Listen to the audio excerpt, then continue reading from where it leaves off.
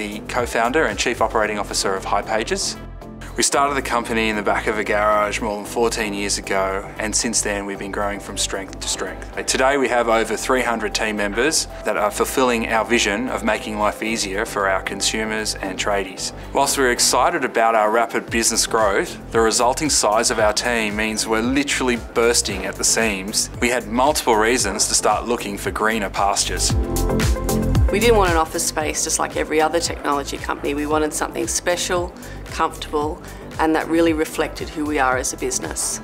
When we first met the team from Axiom, it really felt that they listened and understood what we were after. They brought along a big team who were energised and experienced and really wanted to create and bring to life our dreams for our new home.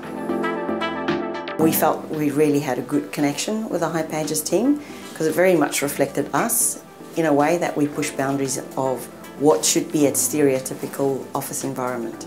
We really gave Axiom freedom to come up with a design, and I was really pleasantly surprised as we went through the checkpoints of the process to keep seeing iterations of how they were making this come alive and how they were going to make it fit the vision and the culture that we were trying to create. They were transparent around what everything will cost, and that's a really important thing, understanding the brief and what you wanted to create as a space, but then also understand the commercials that go behind it.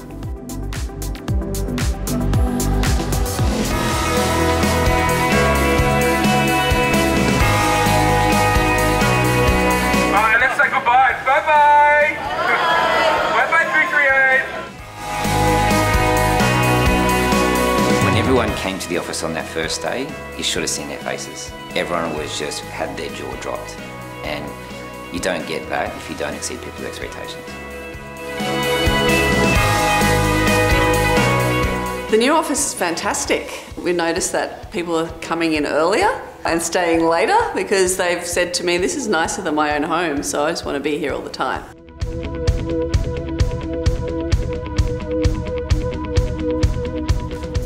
We went back to basics and said, well, what does it feel like to arrive at home? You're naturally going to look onto the facade of a house, which typically has a brick facade. It would have domestic shutters and windows, not steel lift doors, which makes it feel so commercial. So we pulled all of that back and added graphics to the lift doors. The graphics were very specifically chosen to reflect tradies. For us, the whole reception area was to be a very welcoming space to arrive in. Comfortable tones of home, so selection of furniture reflects that. And it's also due to its location connecting two busy spaces so that visitors didn't feel isolated and kept at arm's length. My point of view has actually always been that we spend so much time in the office that you may as well make it a great place to work. So let's enjoy working with each other and let's enjoy working in the environment that we're working in. And that's where we came from when we designed this office. Make it feel like it's like a home. The outdoor space is a real treat. So we have the internal terrace, which is really for smaller gatherings, a little bit of peace and quiet. And then we have our balcony, our big balcony out on Pitt Street. And that's really more for company functions and lawn bowls. This is our boardroom. And the idea behind this room was that this is a tradesperson that has mastered their craft, the theme being more kind of carpenter. Then we have the electrician's room. We have a skyline of Sydney made out of electrical cord with some funky lights. And then we have the gardener room where it literally is like being in a garden with quite relaxed seats to have a nice catch up.